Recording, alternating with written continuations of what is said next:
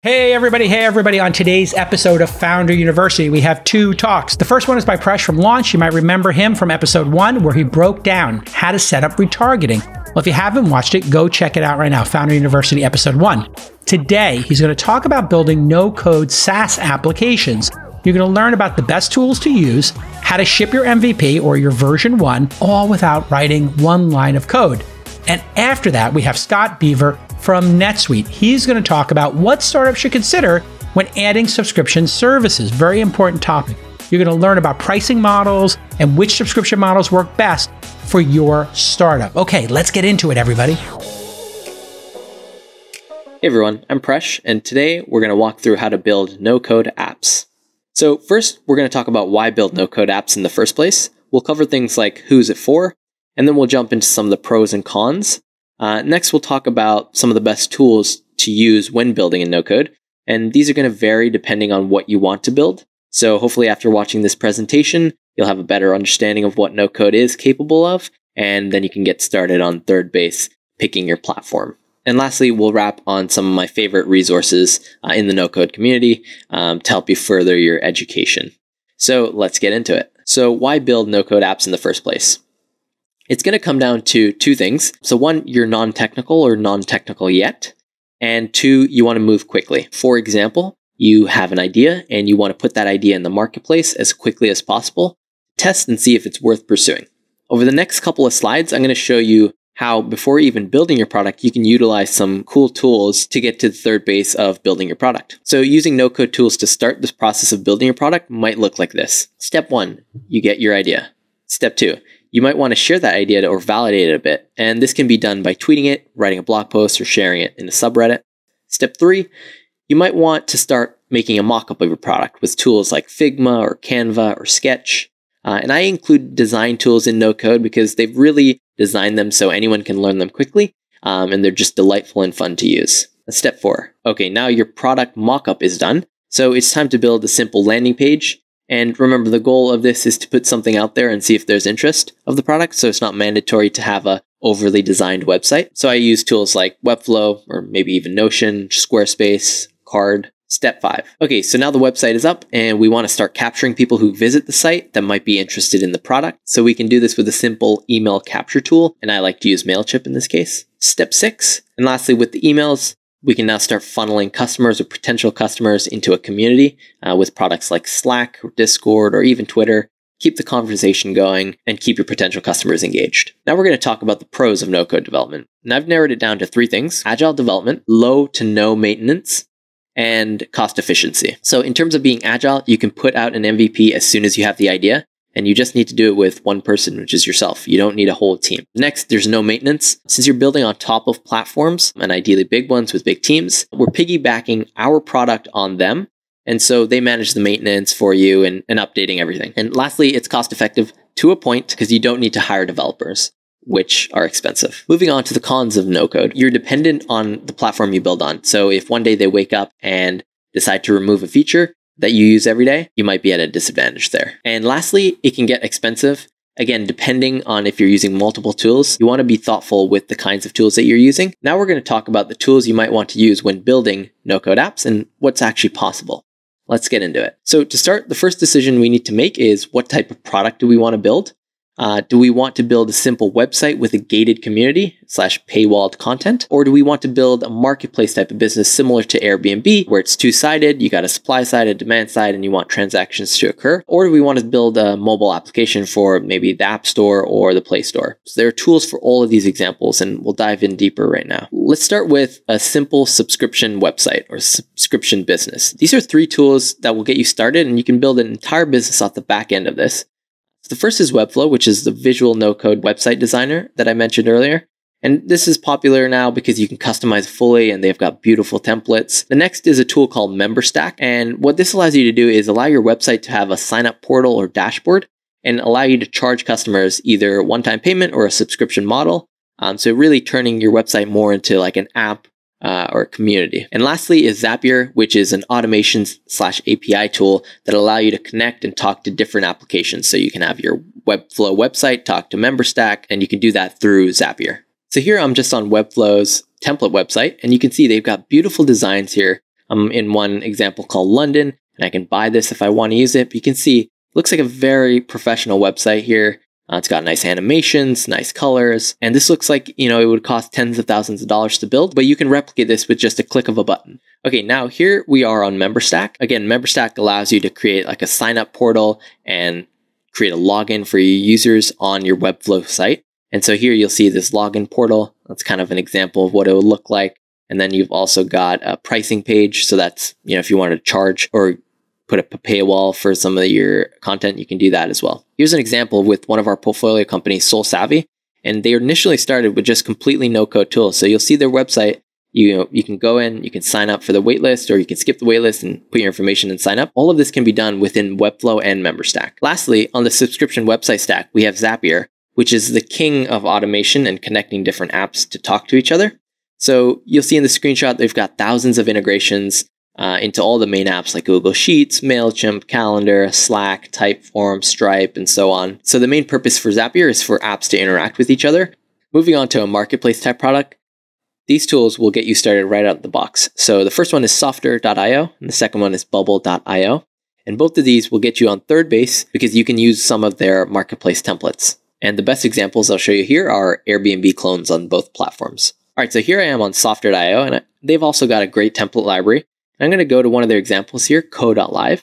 And this is a marketplace example built right on the platform. And so you can see you've got some houses here that you can click into. You've got a search feature, you've got explore spaces, and you can even go as far as booking a spot on the platform, and that'll take you to like a landing page or a Stripe powered page to complete the transaction. This is another example using the Bubble platform. So again, another marketplace type product. You can see you've got different locations here. You can even create your own listing. And so again, designed beautifully, works perfectly, and you're building this from scratch, but you can also use a template and get you again on that third base. Lastly, moving on to mobile app development in the no-code ecosystem, there are two main tools that I've used, and the first one is Bravo Studio, and that's bravostudio.app, and the other one is glideapps.com. The first one, which is Bravo Studio, is more of a visual designer, so you can use Figma or Adobe XD to design your app. And so what Bravo Studio does is it connects those elements together to make into actions. So you're basically leveling up your prototype to be a functional product. The other app I've used is called Glide, and Glide allows you to create web-based but mobile-friendly apps to do powerful things like create management tracking tools or a conference app or a workout app. And I've even seen a template for an Instagram clone. Now let's wrap up with some resources you can use to learn more about building no-code products. So the main resources that I like to use are makerpad.co and nocode.tech. And both of these sites have extensive libraries of content that you can get started from beginner all the way to advanced. And you can see on this screenshot, you can start as basic as just creating websites, or you can go to building mobile apps. And again, this is all no code, so they've got you covered. And that's going to wrap today's episode of how to build no-code apps. Thanks for listening. What startups should consider when adding subscription services. Hi, I'm Scott Beaver, Senior Product Marketing Manager with Oracle NetSuite. The subscription economy is growing rapidly, by some estimates as much as 68% compound annual growth rate. And it's also estimated that as much as 75% of companies that sell direct to consumers will implement or have implemented a subscription service within the next 2 to 3 years.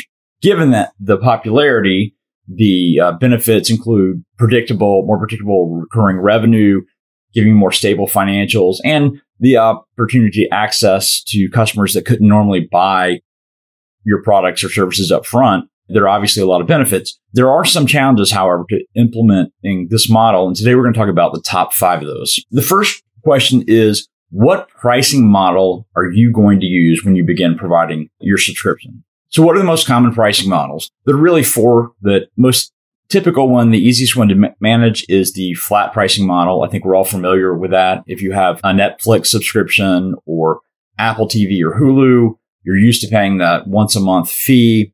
Same way that traditional publications like magazines, newspapers, you pay a fixed fee. It's always the same. That's probably the easiest one to administer. But there are a few other models, though, that are becoming more and more common. Particularly in the software industry, you have the per user or per module based, where for every person using or accessing the software, there's going to be a fee. And then as you add functionality, there are additional fees. So in this case, would be paying $50 for 5 users. And then each one of those has an additional add-on module. So my total is $65 a month. And that's for that basic subscription. Another option is a tiered based subscription. Another technology example here would be if I'm purchasing online storage. So my volume pricing gives me $2.50 per gigabyte for up to 100 gigabytes. And anything over that, I'm paying $1. And then finally, the most complex or complicated approach is what we refer to as variable pricing. So I may have a fixed monthly fee that gives me certain access, such as for a mobile phone, I may have a data plan or the cellular service, mobile service plan, where I get so many minutes to use my phone. And then anything over that, I'm paying an additional rate. There are multiple challenges here, but the more complex the model, the more difficult it is to administer with the various models. For instance, am I going to track the actual numbers of users? Is it named users? So is it per person logged in, or is it 5 contiguous users? So 5 people can access the application at a time. With tiered, I need to know at what point my customer goes over the volume we've agreed to. And then with that variable, I need to keep close track of their actual consumption, because billing errors are a problem. Customers dispute those. That leads to unhappy customers, and it also delays their payment. So it definitely affects cash flow. The next big challenge once you move to a subscription model is managing the billing process, the billing cycle. With a one-off sales model, you bill the customer when they buy. But with a subscription model, again, the goal is to have recurring revenue. And so there's recurring billing. You may be billing monthly or quarterly instead of that one transaction. And so that's going to increase the workload on your accounts receivable staff who have to, send those bills out. You also have to decide, am I going to bill in advance or am I going to bill in arrears? And in the case of consumption, you're most often going to be billing consumption-based or variable charges. You're most often going to be billing in arrears. And then there's the issue of, do I have a credit card? Is that how I charge my customers? Well, I can do that for certain things depending on the price point, but there are additional security concerns that I have to take into account to manage those cards. If I'm billing via invoicing, then there's the whole collections process. I have to make sure the customer pays, particularly if I'm billing in arrears. If I'm billing in advance, then I can simply just not provide service. But if I'm billing in arrears, then I've got to make sure that they pay in a timely manner.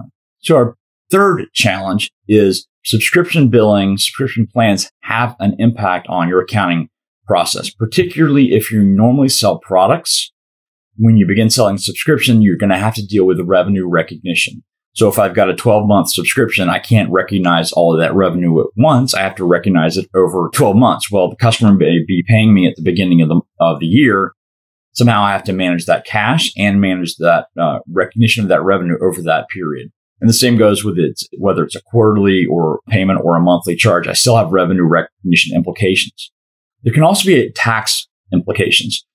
Revenue recognition changes. Again, particularly if you've been dealing in a cash environment with revenue recognition issues, you're going to have to switch to an accrual-based accounting if you haven't been using that in the past.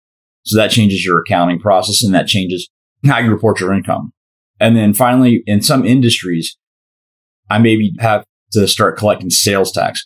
Several states require sales tax for digital software downloads. So if I sell software, I may be responsible for collecting sales tax on that now, even though it's a subscription based. So that's something that you may not have had to do before. That adds another level of complexity to the accounts payable and to your accounting process. Our fourth challenge is managing subscription changes. Number one, you're going to have customers or subscribers who want to put their subscription on hold. How am I going to manage that? That's a customer service requirement. They're also going to have customers for whatever reason who call in to cancel for one reason or another. How am I going to manage that? Just as importantly, you're going to have hopefully opportunities to upsell subscribers. Maybe you have additional services, and for an additional fee, they can get those. Maybe you have a basic service and a premium service. So how am I going to manage those upsells and, just as importantly, those downsells?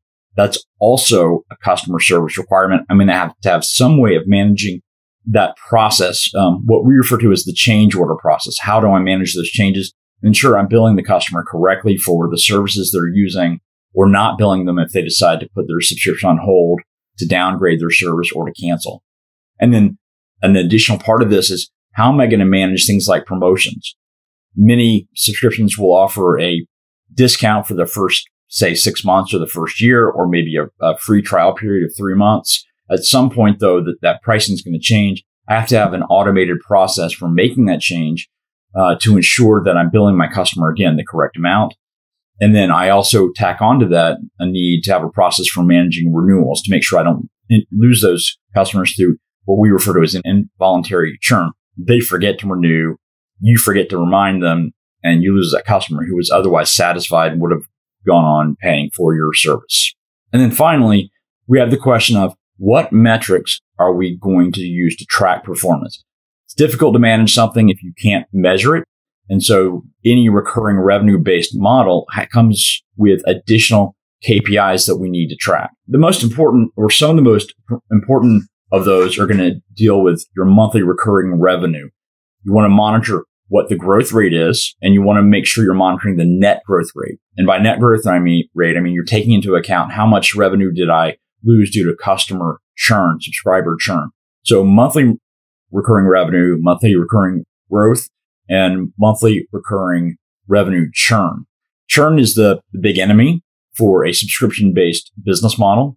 I want to do anything I can to reduce that. Customer service, again, becomes a very important issue. You need to monitor why you may be losing customers. Is it a competitive reason? Is your pricing out of sync with the market, or are they not getting the value? So pay very close attention to that churn rate. And you're going to be looking at both the number of subscribers you lose per month, what the total revenue you lose per month, and the percentage of revenue as a percentage of your total monthly recurring revenue. You're also going to have other subscriber-driven metrics. In addition to that churn rate, customer or subscriber acquisition cost is a very important metric, and you've got to have a way of tracking that data. And then you're also going to look at the average lifetime value of a subscriber, and that can affect some of your revenue recognition policies as well. To do that, you're going to need to know what is the average length of my customer relationship or subscriber relationship, not the average length of an individual subscription, but that, total relationship. So maybe it's a 12-month subscription, but if I have a customer on average for 3 years, then that's my duration, and how much, not just how much revenue do I bring in from that customer, but what's the actual margin. So I should be doing this average subscriber lifetime value, which again is what's the average incremental profit that I bring in per subscriber over the life of that subscriber. So those are the most common or most important metrics to keep in mind when I'm implementing a subscription-based model. So there it is, just to recap. When I'm looking or considering implementing a subscription-based service offering, there are 5 big challenges I need to keep in mind and plan for in advance of going to market. Number 1, the complexity of the plan, what it is I'm actually offering and how I'm going to price that, and making sure I price appropriately for whatever it is I'm delivering.